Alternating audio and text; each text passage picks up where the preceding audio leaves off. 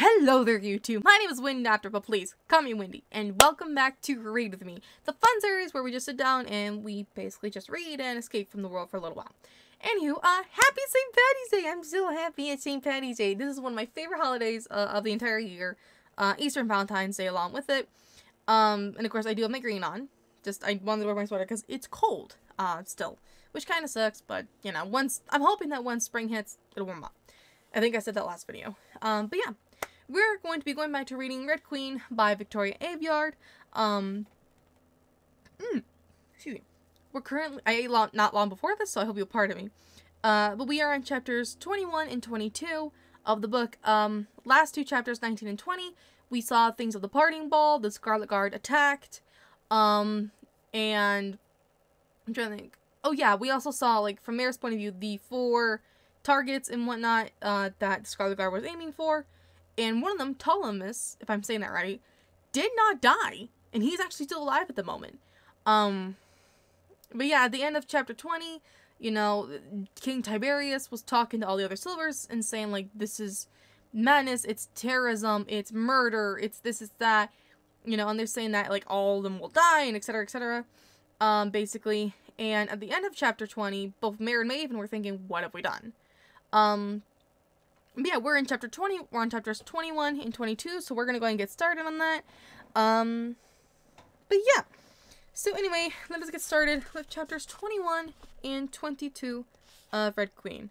Oh, before I start, they do have 4 prisoners in, the jail cells and everything. They have Walsh, Farley, Kilorn, and, well, they did have Tristan, but they killed him. Or, Ptolemus did. Anyway, this is chapters 21 and 22 of Red Queen by Victoria Aveyard.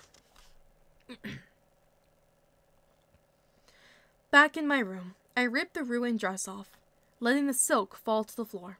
The king's words replay in my head, peppered with flashes of this terrible night. Kilorn's eyes stand out through it all, a green fire burning me up. I must protect him, but how? If only I could trade myself for him again, my freedom for his. If only things were that simple anymore. Julian's lessons have never felt so sharp in my mind. The past is so much greater than this future. Julian. The residence halls crawl with sentinels and security, every one of them on edge. But I have long perfected the art of slipping by unnoticed, and Julian's door is not far away. Despite the hour, he's awake, poring over books. Everything looks the same, like nothing's happened. Maybe he doesn't know. But then I noticed a bottle of brown liquor on the table, occupying a spot usually reserved for tea. Of course he knows. In the light of recent events, I would think our lessons have been cancelled for the time being, he says over the pages of his book. Still, he shuts it with a snap, turning his full attention to me. Not to mention, it's quite late. I need you, Julian. Does this have anything to do with the sun shooting? Yes, they've already thought up a clever name. He points to the dark video screen in the corner. It's been on the news for hours now. The king's addressing the country in the morning. I remember the fluffy, blonde newswoman reporting the Capitol bombing more than a month ago. There were few injuries then, and still the marketplace rioted. What will they do now? How many innocent Reds will pay? Or is this about the 4 terrorists currently locked in the cells of this structure? Julian presses on, measuring my response. Excuse me, I mean 3. Ptolemus Samus certainly lives up to his reputation. They're not terrorists, I reply calmly, trying to keep myself in check. Shall I show you the definition of terrorism, Mare? His tone stings. Their cause might be just, but their methods... Besides, what you say doesn't matter. He gestures to the video screen again. They have their own version of the truth, and that's the only one people will hear. My teeth grind together painfully, bone on bone. Are you going to help or not? I am a teacher, and somewhat of an outcast. In case you haven't noticed, what can I possibly do? Julian, please. I can feel my last chance slipping through my fingers. You're a saner. You can tell the guards, make them do anything you want. You can set the prisoners free. But he remains still, sipping peacefully at his drink. He doesn't grimace like men normally do. The bite of alcohol is familiar to him. Tomorrow they'll be interrogated, and no matter how strong they are, no matter how long they hold out, the truth will be found. Slowly, I take Julian's hand, holding fingers worn rough by paper. This was my plan. I'm one of them. He doesn't need to know about Maven. It will only make him angrier. The half-lie does its job well. I can see it in Julian's eyes. You? You did this? He stammers. The shooting, the bombing. The bomb was unexpected. The bomb was a horror. He narrows his eyes, and I can see the cocks turning in his mind. Then he snaps entirely. I told you not to get in over your head. He slams a fist down on the table, looking angrier than I've ever seen him before. And now, he breathes, staring at me with so much sorrow it makes my heart hurt. Now I must watch you drown? If they escape... He throws back the rest of his drink with a gulp. With a snap of his wrist, he smashes the glass on the floor, making me jump. And what about me? Even if I take away the cameras, the guards' memories, anything that could implicate either of us, the Queen will know. Shaking his head, he sighs. She'll take my eyes for this. And Julian will never read again. How can I ask for that? Then let me die. The words stick in my throat. I deserve it as much as they do. He can't let me die. He won't. I'm the little lightning girl, and I'm going to make the world change. When he speaks again, he sounds hollow. They called my sister's death a suicide. Slowly, he traces his fingers across his wrists, dwelling on a long-ago memory. That was a lie, and I knew it. She was a sad woman, but she never would have done such a thing. Not when she had Cal and Tib. She was murdered, and I said nothing.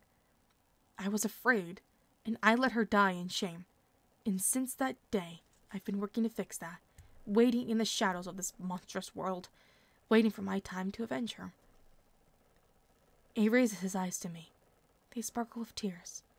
I suppose this will be a good place to start. It doesn't take long for Julian to figure out a plan. All we need is a magnetron and some blind cameras, and luckily, I can provide both. Lucas knocks on my bedroom door, not 2 minutes after I summon him. What can I do for you, Mare? He says, jumpier than usual. I know his time overseeing the Queen's interrogation of servants must not have been easy. At least he'll be too distracted to notice I'm shaking. I'm hungry. The rehearsed words come easier than they should. You know, dinner never happened, so I was wondering, do I look like a cook? You should have called the kitchen. That's their job. I don't think now's a good time for the servants to be roaming around. People are still pretty on edge. I don't want anyone getting hurt because I didn't get dinner. You just have to escort me, that's all. And who knows, you might get a cookie out of it. Sighing like an annoyed teenager, Lucas holds out an arm. As I take it, I glance at the cameras in the hall, making them die off. Here we go. I should feel wrong about using Lucas, knowing firsthand what it's like to have your mind toyed with. But this is for Keylorn's life. Lucas is still charting when we turn the corner, running smack into Julian. Lord Chacos, Lucas begins, moving to bow his head. But Julian takes him by the chin, moving quicker than I ever thought he could. Before I can respond, Julian glares into his eyes, and the struggle dies before it even begins. His honeyed words, smooth as butter and strong as iron, fall in open ears. Take us to the cells. Use the service halls. Keep us away from patrols. Do not remember this. Excuse me. Lucas, usually all smiles and jokes, falls into a strange, half-hypnotized state. His eyes glaze over, and he doesn't notice when Julian reaches down to take his gun. But he marches all the same, leading us through the maze of the hall.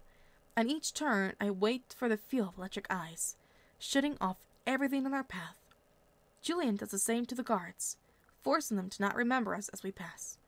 Together, we make an unbeatable team, and it's not long before we stand at the top of the dungeon stairs. There'll be sentinels down there, too many for Julian to take care of on his own. Speak not a word, Julian hisses to Lucas, who nods in understanding. Now it's my turn to lead us. I expect to be afraid, but the dim light and the late hour feel familiar. This is where I belong, sneaking and lying and stealing. Who is it? State your name and business. One of the sentinels shouts up at us. I recognize her voice. Gleacon. The shiver who tortured Farley. Perhaps I can convince Julian to send her off a cliff. I draw myself up to full height, though it's my voice and tone that matter most. My name is Lady Marina Titanos, betrothed of the Prince Maven, I snap, moving down the steps with as much grace as I can. My voice is cold and sharp, mirroring Ilara's and Evangeline's. I have strength and power too. And I don't share my business with sentinels. At the sight of me, the 4 sentinels exchange glances, questioning one another. One, a large man with pig eyes, even looks me up and down in a rude manner. Behind the bars, Gilorn and Walsh jump to attention. Farley doesn't move from her corner, arms curled around her knees. For a second, I think she might be sleeping, until she moves and her blue eyes reflect the light. I need to know, my lady, Leocone says, sounding apologetic. She nods to Julian and Lucas, who follow me down. Goes for you two as well. I would like a private audience with these. I throw as much disgust into my voice as I can. It's not hard, with the pig-eyed sentinels standing so close. Creatures. We have questions that must be answered and wrongs to repay. Don't we, Julian? Julian sneers. Put on a good show. It'll be easy to make them sing. Not possible, m'lady, Pig Eyes snorts. His accent is hard and rough, from Harbor Bay. Our orders are to stay right here, all night. We move for no one. Once, a boy in the stilts called me a rotten flirt for charming him out of a good pair of boots. You understand my position, don't you? I will be a princess soon, and the favor of princess is a very valuable thing. Besides, the red rats must be taught a lesson, a painful one. Pig Eyes blinks sluggishly at me, thinking it over. Julian hovers over my shoulder, ready with his sweet words if I need them. 2 heartbeats pass before Pig Eyes nods, waving to the others. We can give you 5 minutes. My face hurts from smiling so widely, but I don't care. Thank you so much. I am in your debt. All of you. They tromp away in a single file, their boots scuffing. As soon as they reach the top landing, I allow myself to hope. 5 minutes will be more than enough. Gilorn almost jumps at the bars, eager to be free of his cell, and Walsh pulls Farley to her feet. But I don't move at all. I don't intend to free them. Not yet. Mare, Gilorn whispers, puzzled at my hesitation, but I silence him with a look. The bomb. Smoke and fire cloud my thoughts, bringing me back to the moment the ballroom exploded. Tell me about the bomb. I expect them to fall over themselves in apologies, to beg for my forgiveness, but instead, the 3 exchange blank looks. Farley leans against the bars, her eyes on fire. I don't know anything about that, she hisses, barely audible. I never authorized such a thing. It was supposed to be organized, with special targets. We do not kill at random, without purpose. The Capitol, the other bombings? You know those buildings were empty. No one died there, not because of us, she says evenly. I swear to you, Mare, this was not our doing. Do you really think we tried to blow up our greatest hope? Gilorn adds. I don't need to ask to know what he means. Finally, I nod over my shoulder to Julian. Open the cell. Quickly. Oh, quietly. Oh, wait, no. Okay, that's him. Okay. Open the cell. Quietly, Julian murmurs, his hands on Lucas's face. The magnetron complies, forcing the bars into an open O wide enough to step through. Walsh comes out first, her eyes wide in amazement. Gilorn is next, helping Farley fit through the bars. Her arm still dangles helplessly. The healer missed a spot. I gesture to the wall, and they move soundlessly. Mice on stone. Walsh's eyes touch on Tristan's body, still lifeless in the cell. Excuse me. Excuse me. But she stays put beside Farley. Julian shoves Lucas in next to them before taking his spot next to the foot of the stairs, across from the freed prisoners. I take the other side, press myself in next to Gilorn. Even though he spent the night in the cells, with a dead body for company, he still smells like home. I knew you'd come, he whispers in my ear. I knew it. But there's no time for pleasantries or celebrations, not until they're away safely. Across the open gap of stairwell, Julian nods at me. He's ready. Sentinel Gliacon, may I have a word? I shout up the stairs, laying the bait for our next trap. The shuffle of feet tells me she's taken it. What is it, my lady? When she reaches the floor, her eyes straight to the open cell, and she gasps behind her mask. Oh, and she gasped behind their masks. But Julian is too quick, even for a sentinel. You went for a walk. You returned to find this. You do not remember us. Call down one of the others, he murmurs, his voice a terrible song. Sentinel Tyros, you are needed, she says flatly. Now, you will sleep.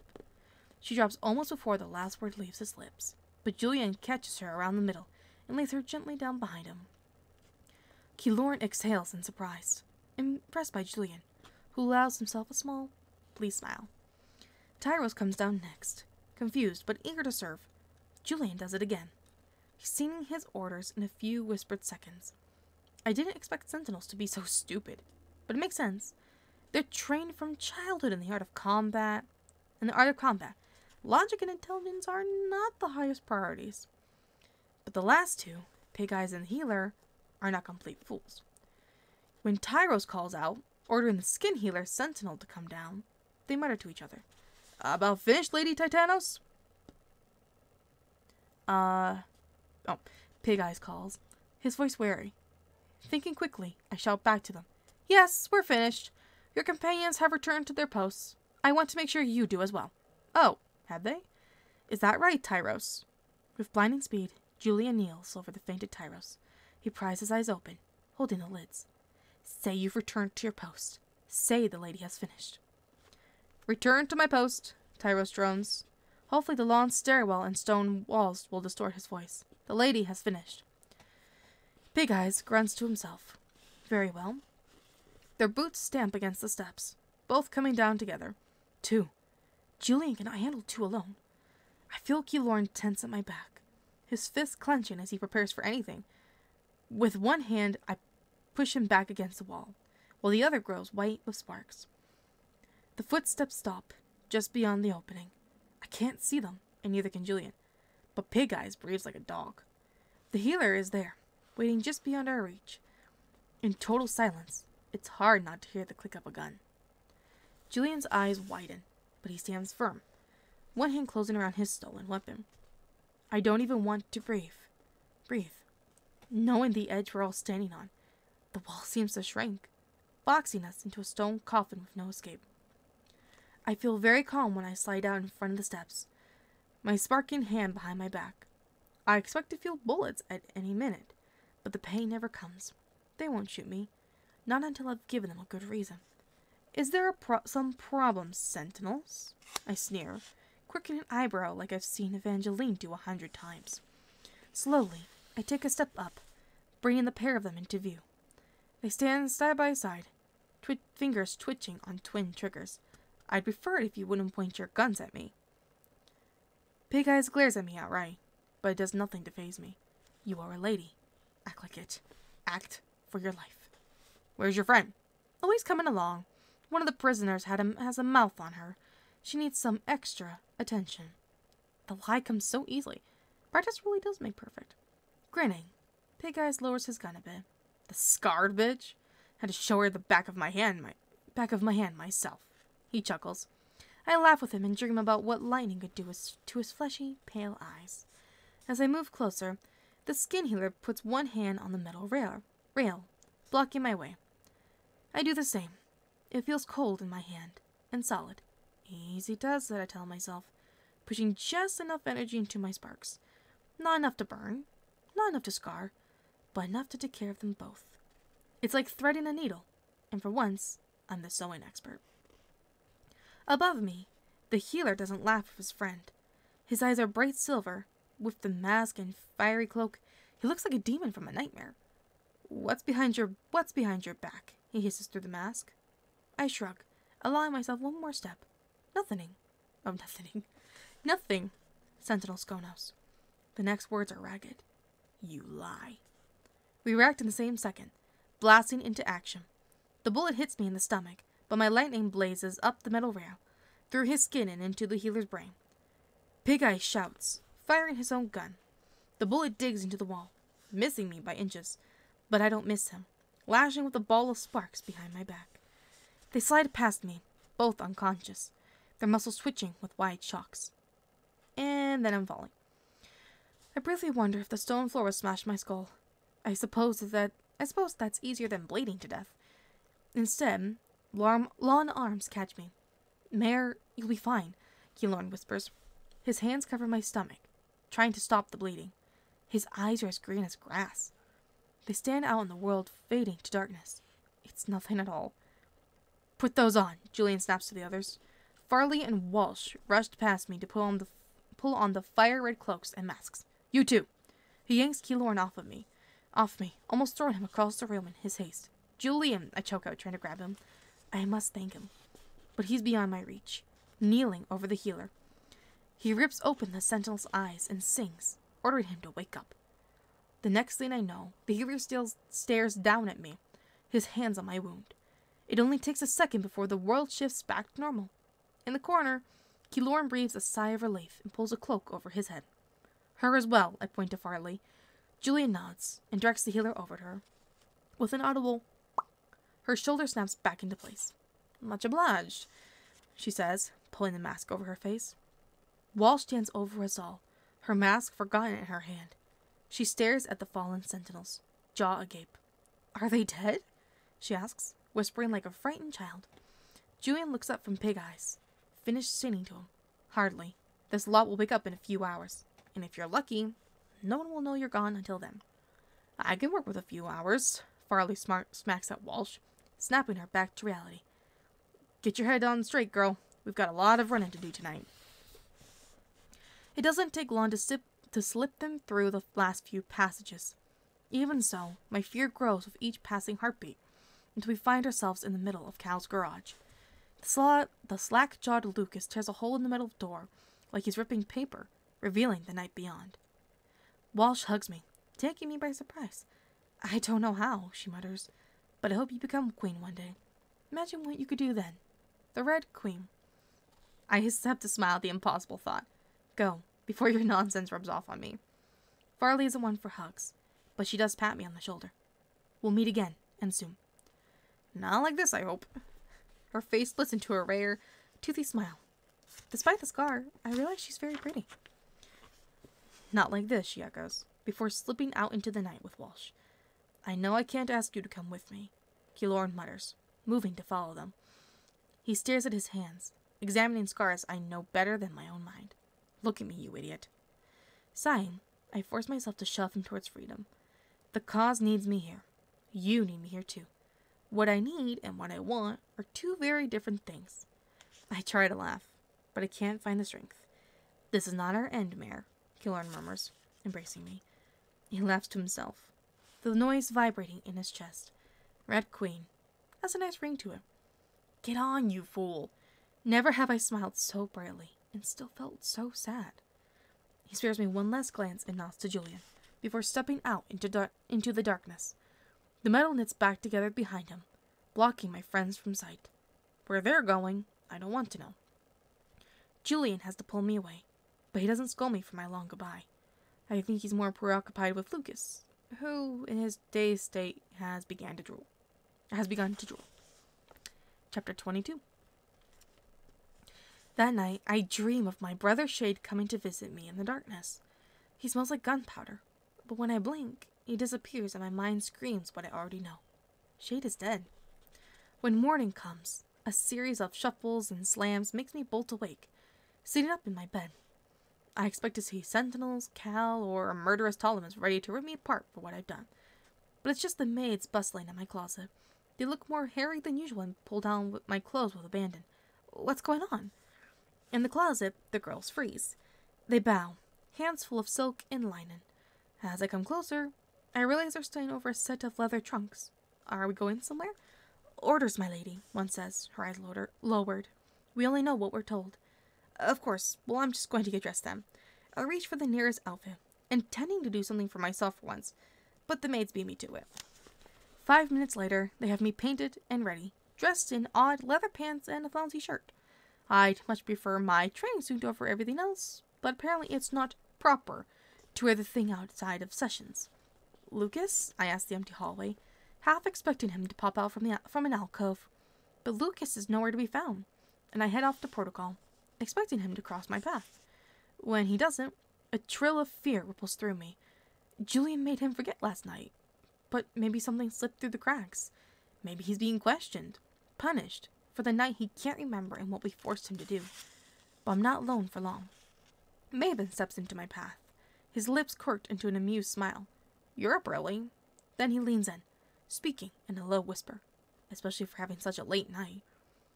I don't know what you mean, I try for an innocent tone. The prisoners are gone. All 3 of them disappeared into thin air. I put a hand to my heart, letting myself look shocked for the camera. By my colors! A few reds? Escaped from us? That seems impossible. It does indeed. Though the smile remains, his eyes darken slightly. Of course, that brings everything into question. The power outages, the failing security system, not to mention a troop of sentinels with blank spots across their memories. He stares pointedly at me. I return his sharp gaze, letting him see my unease. Your mother interrogated them. She did. And will she be talking to... I choose my words very carefully. Anyone else regarding the escape? Officers, guards? Maven shakes his head. Whoever did this did it well. It helped her with the questioning and directed her to anyone of suspicion. Directed away from me. I breathe a small sigh of relief and squeeze his arm, thanking him for his protection. Besides, we may never find who did it. People have been fleeing since last night. They think the hall is no longer safe. After last night, they're probably right. I slip my arm into his, drawing him closer. What did your mother learn of the bomb? His voice drops to a whisper. There was no bomb. What? It was an explosion, but it was also an accident. A bullet punctured a gas line in the floor, and when Cal's fire hit it, he trails off, lending his hands to the talking. It was Mother's idea to use that to our advantage. We don't kill without purpose. She's turning the guard into monsters. He nods gravely. No one will stand with them, not even Reds. My blood seems to boil. More lies. She's beating us without firing a shot or drawing a blade. Words are all she needs. And now I'm being sent deeper into her world. To Archeon. Obviously. You won't see your family again. Jisa will grow until you don't recognize her anymore. Bree and Trami will marry, have children, and forget you. Dad will die slowly, suffocated by his wounds. And when he's gone, Mom will slip away too. Maven lets me think, his eyes thoughtful as he watches the emotions rise in my face. He always lets me think. Sometimes his silence is better than anyone else's words. Excuse me, so sorry. How long do we have left here? We go this afternoon. Most of the court is leaving before that, but we have to take the boat. Keep some tradition in all this madness. When I was a little girl, I used to sit on my porch and watch the pretty boats pass, heading downriver to the capital. Shade would laugh at me for wanting to catch a glimpse of the king. I didn't realize then it was just part of the pageant. Another display just like the arena fights, to show exactly how low we were in the grand scheme of the world. Now I'm going to be part of it again. This time, standing on the other side. At least you'll get to see your home again, if only for a little while, he adds, trying to be gentle. Yes, Maven, that's just what I want. To stand and watch my home and my old life pass by. But that's the price I must pay. Freeing Keylord and the others means losing my last few days in the valley, and it's a trade I'm happy to make. We're interrupted by a loud crash from a nearby passage, the one leading to Cal's room. Maven reacts first, moving to the edge of the hall before I can, like he's trying to protect me from something. Bad dreams, brother? He calls out, worried by what he sees. In response, Cal steps out into the hallway, his fists clench, like he's trying to keep his own hands in check. Gone is the blood-stained uniform, replaced by what looks like Ptolemus' armor, though Cal's has a reddish tint. I want to slap him, to claw at him and scream for what he did to Farley and Tristan and Keylord and Walsh. The sparks dance inside me, begging to be loosed. That's a weird word. But after all, what did I expect? I know what he is and what he believes in. Reds are not worth saving. So, I speak as civilly as I can. Will you be leaving with your legion? I know he isn't, judging by the livid anger in his eyes. Once, I feared he would go. And now, I wish he would. I can't believe I cared about saving him. I can't believe that was ever a thought in my head. Cal heaves a breath. The Shadow Legion isn't going anywhere. Father will not allow it. Not now. It's too dangerous, and and I'm too valuable. You know, he's right. Maven puts a hand on his brother's shoulder, trying to calm him. I remember watching Cal do the same thing to Maven, but now the crown is on a different head. You are the heir, and he can't... Oh, heir. He cannot afford to lose you, too. I'm a soldier, Cal spits, shrugging away from his brother's touch. I can't just sit by and let others fight for me. I won't do it. He sounds like a child whining for a toy. He must enjoy killing. It makes me sick. I don't speak, letting the diplomatic Maven talk for me. He always knows what to say. Find another cause. Build another cycle. Double your training. Drill your men. Prepare yourself for when the danger passes. Cal, you can do 1,000 other things, and none of them end with you being killed in some kind of ambush, he says, glaring up at his brother. Then he smirks, trying to light the mood. You never change, Cal. You just can't sit still. After a moment of harsh silence, Cal breaks into a weak smile. Never. His eyes flick to me, but I won't get caught in his bronze stare. Not again. I turn my head, pretending to examine a painting on the wall. Nice armor, I sneer. It will go well with your collection. He looks stunned, even confused, but quickly recovers. His smile is gone now, replaced by narrow eyes and a clenched jaw. He taps at his armor. It sounds like claw on stone. This was a gift from Ptolemus. I seem to share a common cause with my betrothed's brother. My betrothed. Like that's supposed to make me jealous or something. Maven eyes the armor warily. What do you mean? Ptolemus commands the officers in the capital. Together, with me and my legion, we might be able to do something of use, even with the city. Oh, even within the city. Cold fear steals into my heart again, brushing away whatever hope and happiness last night's success brought me. And what is that exactly? I hear myself breathe. I'm a good hunter. He's a good killer. Cal takes a step backward, walking away from us. I can feel him slipping down not just the hall, but a dark and twisted path. It makes me afraid for the boy who taught me how to dance. No, not for him. Of him. And that is worse than all my other terrors and nightmares. Between the two of us, we'll root out the Scarlet Guard. We'll end this rebellion once and for all. There's no schedule for today, as everyone is too busy leaving to teach or train. Fleeing might be a better word, but that's because that's certainly what this looks like from my vantage point in the entrance hall. I used to think silvers were untouchable gods who were never threatened, never scared. Now I know the opposite is true. They spend so long at the top, protected and isolated, that they've forgotten they can fall. Their strength has become their weakness. Excuse me. Once, I was afraid of these walls, frightened by such beauty. But I see the cracks now. It's like the day of the bombing, when I realized silvers were not invincible. Then it was an explosion.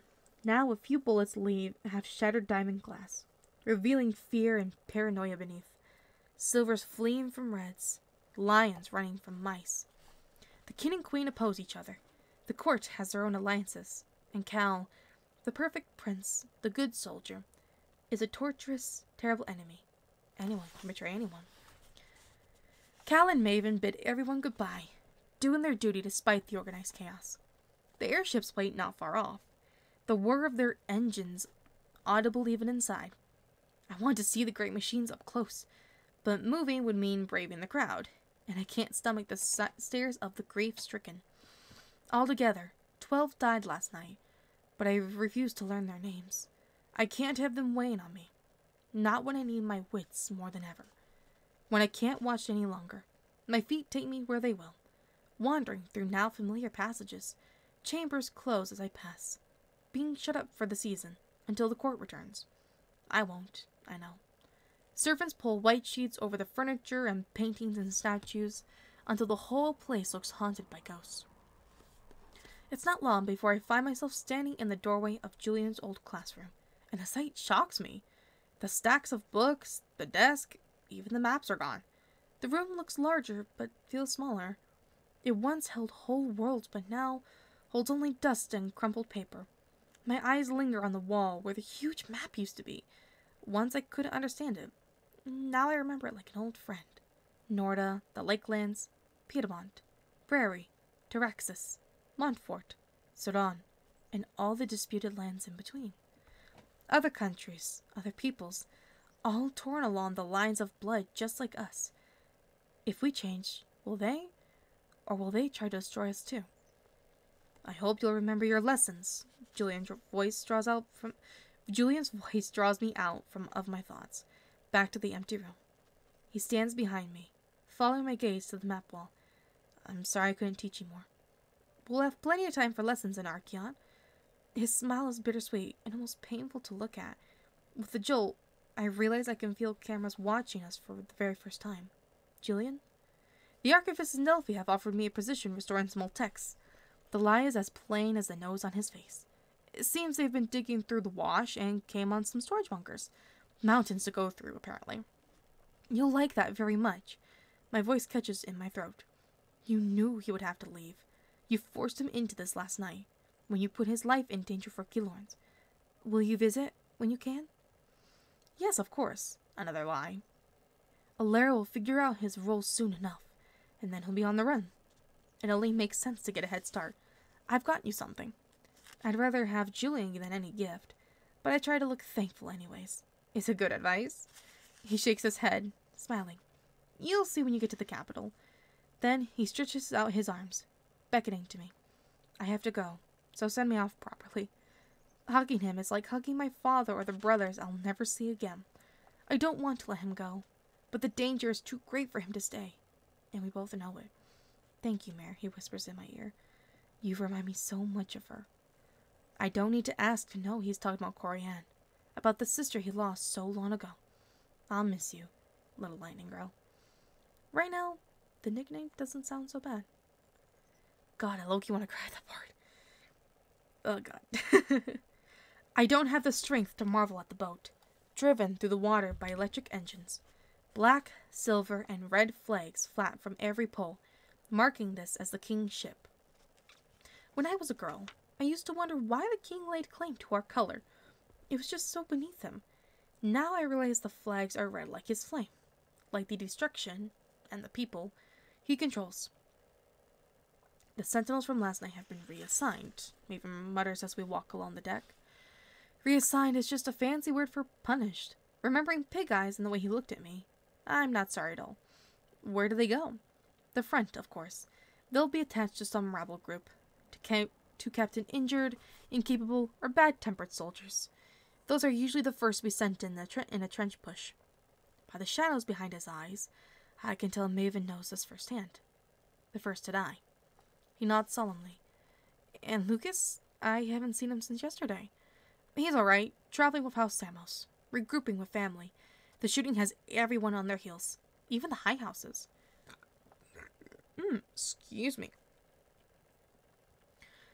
Relief washes over me, as well as sadness. I miss Lucas already, but it's good to know he's safe and far from Illyra's prying. Maven bites his lip, looking subdued. But not for long. Answers are coming. What do you mean? They found blood down in the cells. Red blood. My gunshot wound is gone, but the memory of the pain has not faded. So?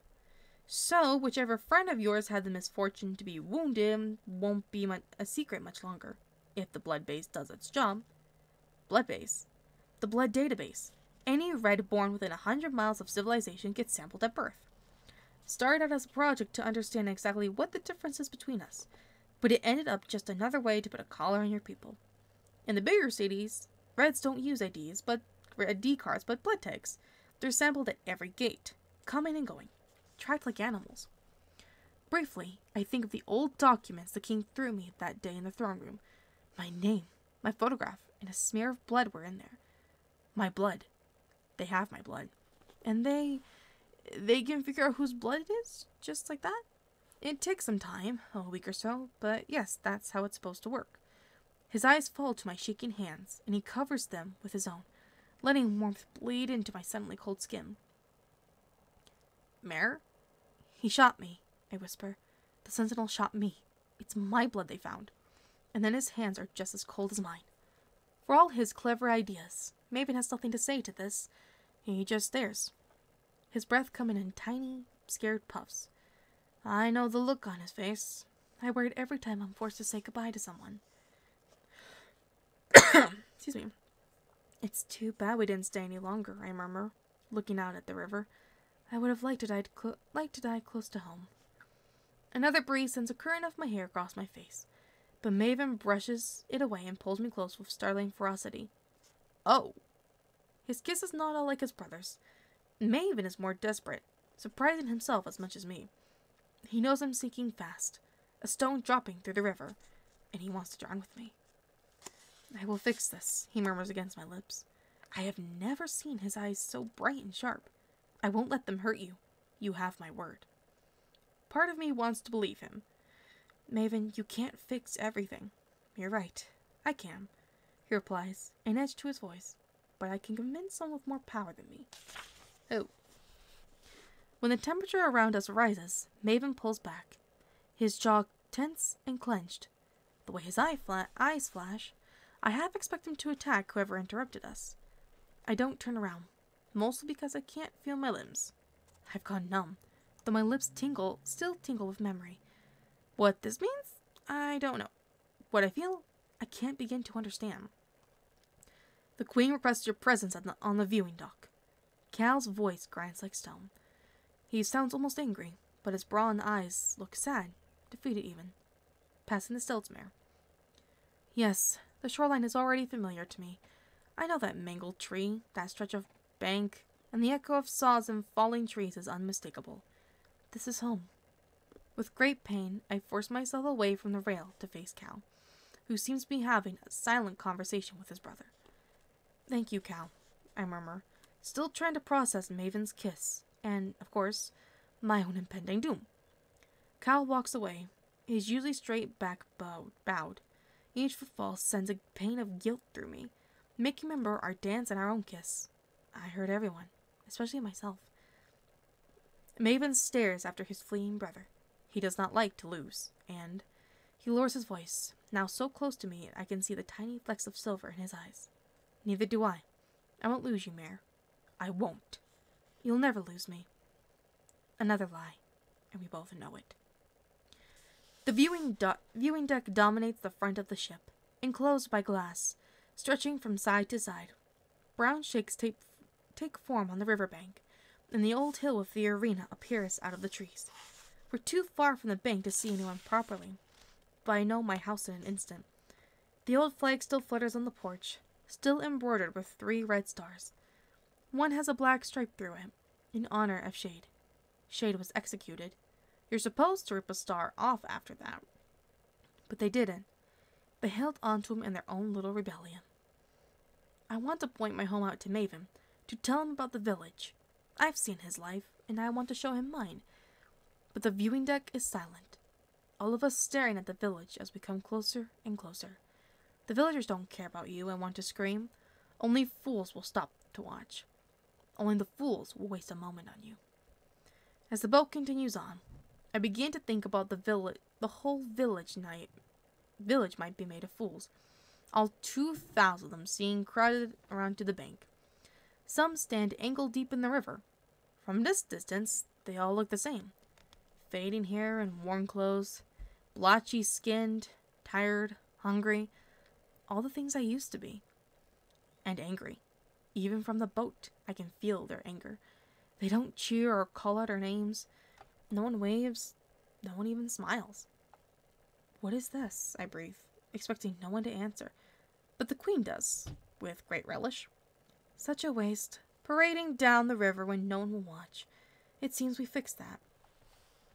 Something tells me this is another mandatory event, like the fights, like the broadcasts.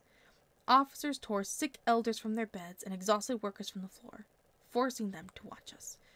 A whip cracks somewhere on the bank, followed closely by a woman's scream.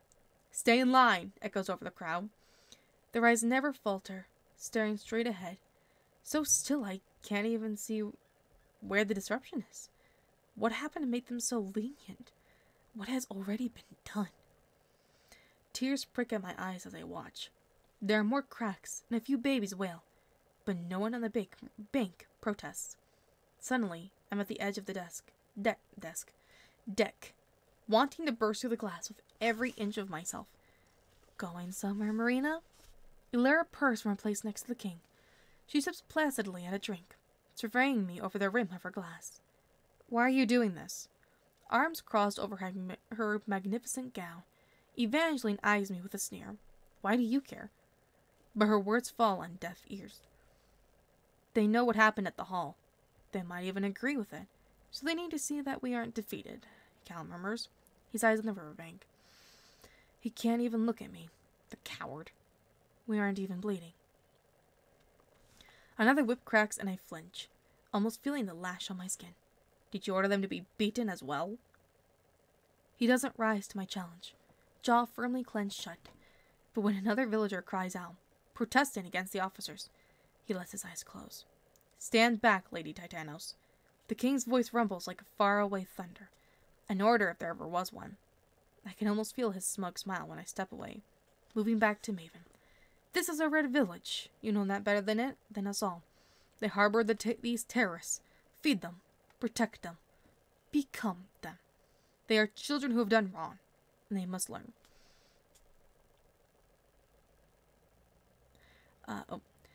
I open my mouth to argue, but the queen bares her teeth.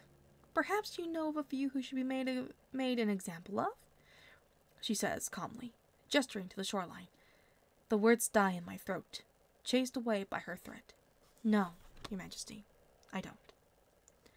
Then stand back and be silent, she grins. For your time to speak will come. This is what they need me for. A moment like this, when the scales could tip out of their favor. But I can't protest. I can only do as she commands and watch as my home fades out of sight, forever. Excuse me. The closer we get to the capital, the larger the villages become. Soon, the landscape fades from lumber and farming communities to proper towns. They center on massive mills, with brick homes and dormitories to house the red laborers. Like the other villagers, their inhabitants stand in the streets to watch us pass. Officers bark, whips crack, and I never get used to it. I flinch every time. Excuse me, so sorry. Then the towns are replaced by sprawling estates and mansions, palaces like the hall, made of stone and glass and swirling marble. Each one seems more magnificent than the last. Where'd it go? Oh. Excuse me. Their lawns slope to the river, decorated with green wooded gardens and beautiful fountains. The houses themselves look like the work of gods, each one a different kind of beautiful. But the windows are dark, the doors are closed. Where the villages and towns were full of people, these seemed devoid of life. Only the flags flying high, one over each structure, let me know someone lives there at all. Blue for House Osanos, silver for Samos, brown for Rambos, and so on. Now I know the colors by heart, putting faces to each silent home. I even killed the owners of a few. River Row, Marine, Maven explains. The country residences, should a lord or lady wish to escape the city. My gaze lingers on the Arrayal home, a columned wonder of black marble. Stone panthers guard the porch, snarling up at the sky.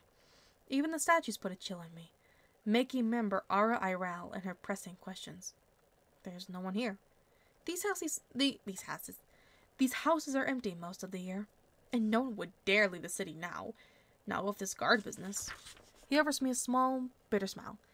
They would rather hide behind their diamond walls and let my brother do their fighting for them. If only no one had to fight at all. He shakes his head. It does no good to dream. We watch in silence as River Row falls behind, and another forest rises up on the banks. The trees are strange, very tall with black bark and dark red leaves. It is deathly quiet, as no forest should be. Not even birdsong breaks the silence. And overhead, the sky darkens, but not from the waning afternoon light.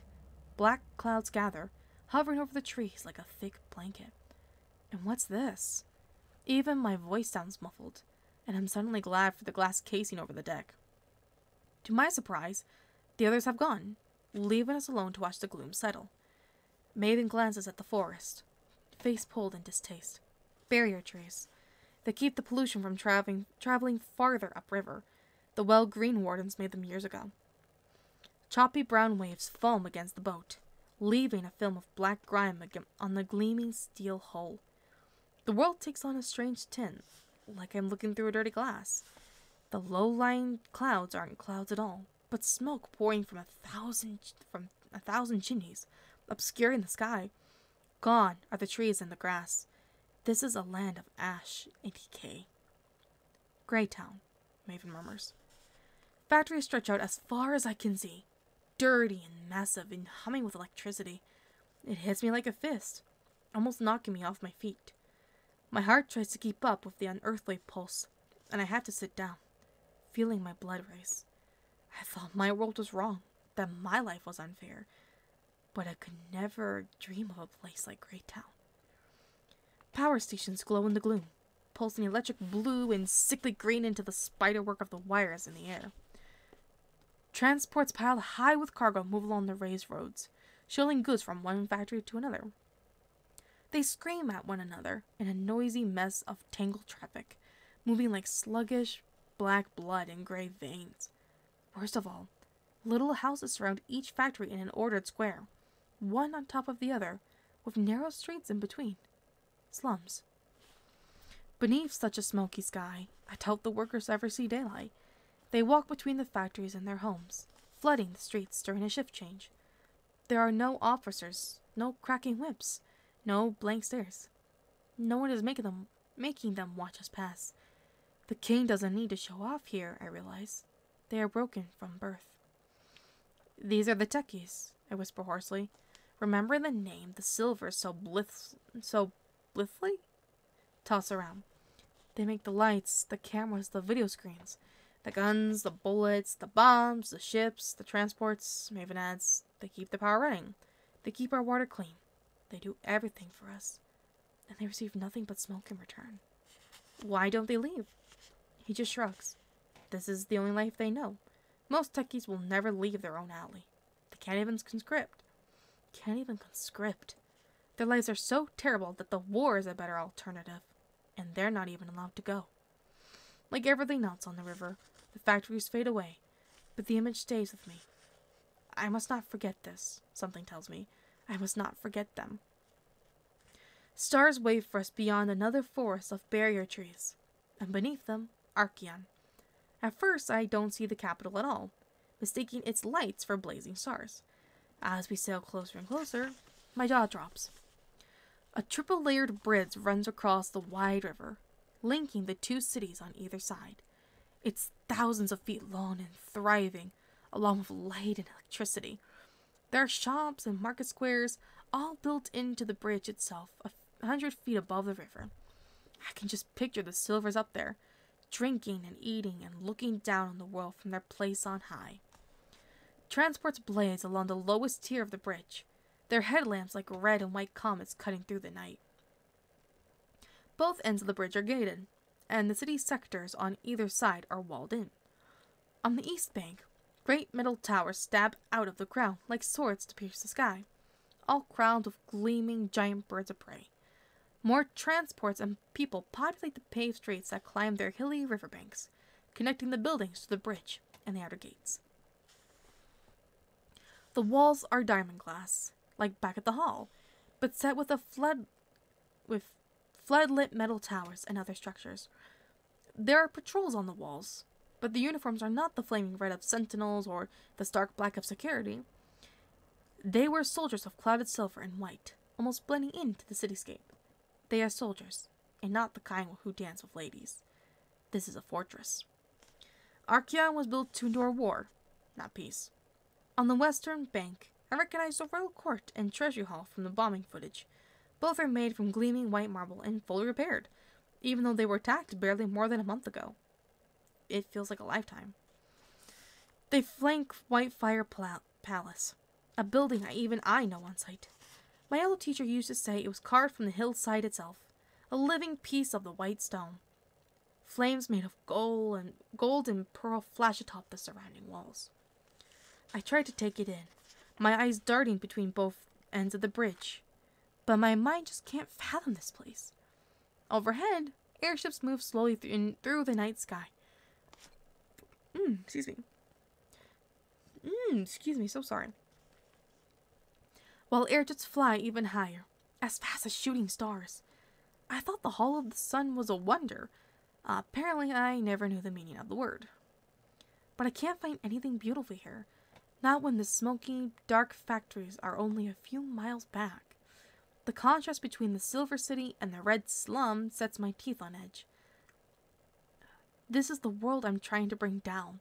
The world trying to kill me and everything I care about. Now I truly see what I'm fighting against and how difficult, how impossible it will be to win. I've never felt smaller than I do now. With the great bridge looming above us, it looks ready to swallow me whole. But I have to try. If only for Greytown. For the ones who have never seen the sun. And that is the end of chapter 22. Holy moly. Goodness gracious. I'm really excited for as we read these next few chapters of the book, because it really should start picking up now. And whatnot, but yeah. So, thank you guys very much for watching. Again, this is one of my favorite books. I've read this before. I know what happens, so I'm not gonna spoil anything. The one thing I want to point out, though, is, like, it kind of makes me wonder why the kiss from Maven was so sudden. It makes me wonder if Cal was secretly watching and Maven saw him.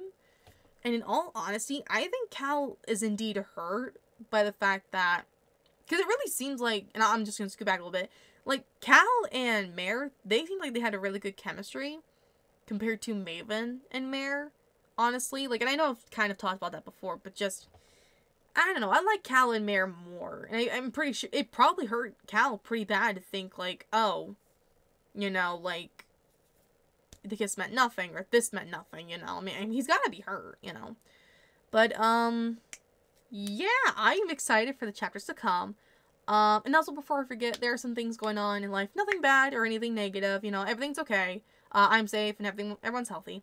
Just some random stuff going on, so the reading videos I'm still gonna try and make, but they might be a little, not far a few between, but kind of far a few between, you know, like you might see a post of me saying, like, hey, you know, I can't record tonight, or something like that, I don't know. But yeah, nothing bad's happening, it's just circumstances. So anyway, yeah, that is all. I hope everyone very thoroughly enjoyed. I'm really excited to keep reading this and hopefully start reading the second one to you guys eventually. But yeah, thank you guys so very much for watching. I hope you all enjoyed, and I will see you all in the next video. Mwah!